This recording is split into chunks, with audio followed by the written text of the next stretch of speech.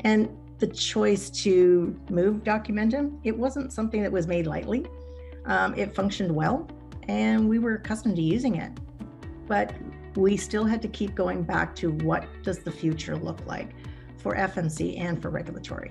And we know that Documentum is an independent system, and it does require a significant level of internal and external resources to maintain it and to function in an ever-changing environment.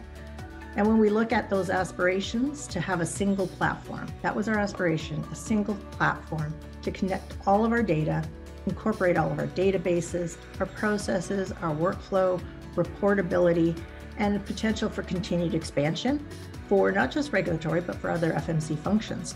So having a system that enabled that agility and efficiency, that aligns with IT's goal of system security, cost efficiency, and appropriate resource use. So in the end, it was actually IT that was one of our biggest supporters, and they've actually been an important partner in the success of this project all along.